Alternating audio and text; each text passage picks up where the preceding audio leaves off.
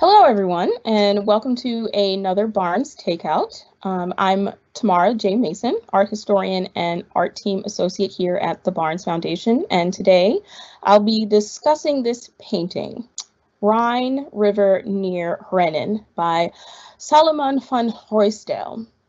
Now, before discussing the work itself, let's take a look at the wall or an ensemble that it's included in. The picture hangs on the south-facing wall in Gallery 15, flanking Matisse's red madras in the center.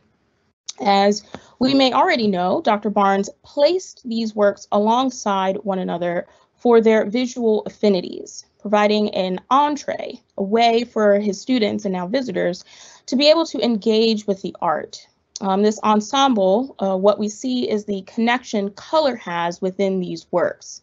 It's not the only connection, but certainly one of them. Blue and red seem to have a dominant presence throughout each work, and so these two colors act as one way for an observer to experience and be immersed in this ensemble. Now, attending to the work, as an art historian of the Dutch and Spanish Renaissance, works like this speak to my research interests. Van Ruysdael was a Dutch artist born in Naarden, Netherlands in 1602, possibly 1603. He became a member of the St. Luke's Guild in 1623, a requirement for all master artists.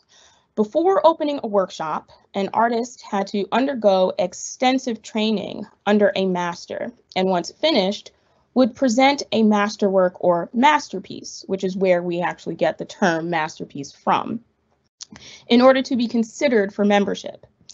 This would have made Van Ruysdael around 20 when he became a master artist, eligible for his own workshop. His style, like the one presented here, focused on the water and landscapes during what has been called the golden age of Dutch landscapes. Van Ruysdael worked within a style known as tonal painting, a style with limited tonality or color differences within the composition. Viewing this work, we see a selection of ochres, whites, blues, yellows, and soft pinks coming together to present this quiet scene of Dutch river life. This particular style was pioneered by Van Ruysdael along with his fellow Dutchman Van Hoyen, an artist discussed in a previous Barnes Takeout on his work in Gallery 14 called Watchtower. And here we have the image presented. Focusing in on the scene from Van Ruysdael, we see figures within a boat, but their identities are obscured as the tonal differences between them and their surroundings makes it difficult to make them out. The figures almost blend into the ochres of the boat and the rolling hills behind them. Van Ruysdael, like Van Hoyen, worked in this style, revolutionizing the way artists approached not only the subject of landscape, but also how an artist navigated an ever-evolving art market. So what more can we say about Van Ruysdael's work?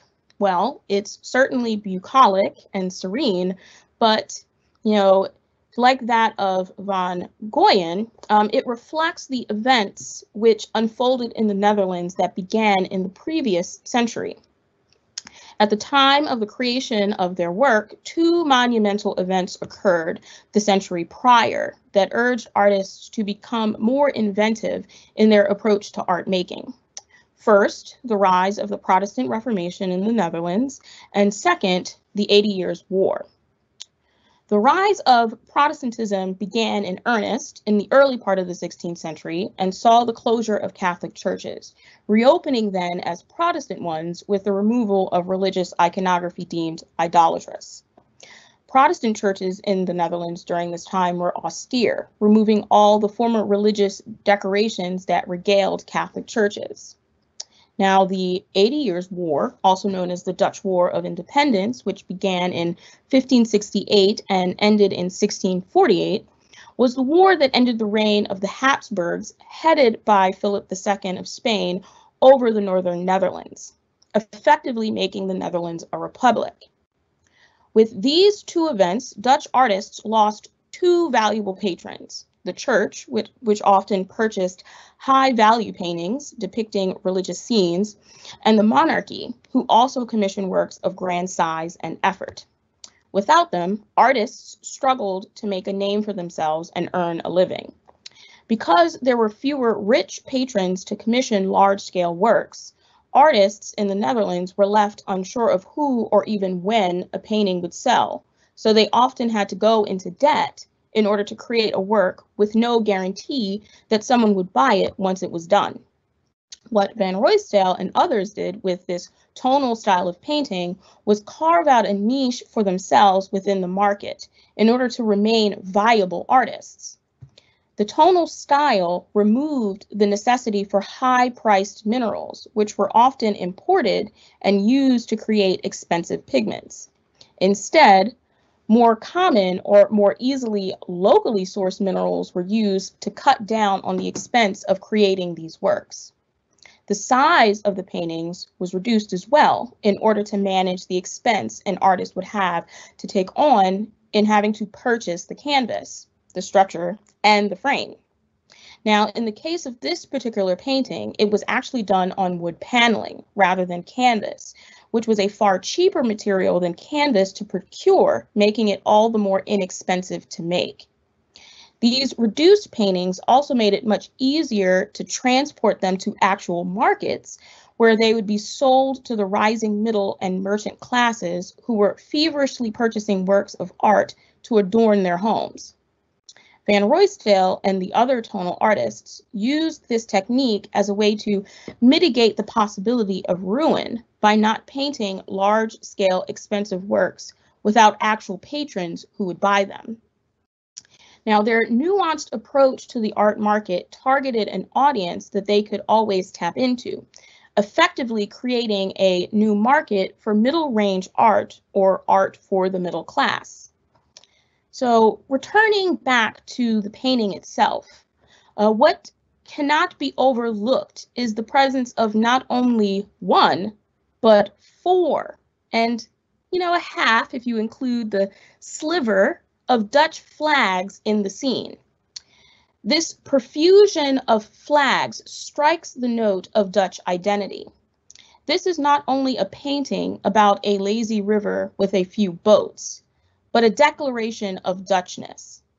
The Netherlands is now a republic, free of the constraints of a foreign sovereign, but also free of the control of the church. And like the fight for freedom from these powers, the Dutch had long fought the other presence in the scene, water itself. A common hallmark of Dutch identity is its perpetual fight against the raging waters that constantly threatened to subdue the lands it once occupied. The Dutch windmills, which we see littered in the background atop a distant hill, was one of their biggest feats of engineering, transforming a once swampy and uninhabitable land into one of the most powerful countries in Europe. In the painting, Van Ruysdael hints at an identity of prosperity, serenity, but also of a will to thrive as a country, and all done with the most common of colors. Thank you for listening, and I hope to see you next time. I'm Tom Collins, Neubauer Family Executive Director of the Barnes Foundation. I hope you enjoyed Barnes Takeout. Subscribe and make sure your post notifications are on to get daily servings of art. Thanks for watching and for your support of the Barnes Foundation.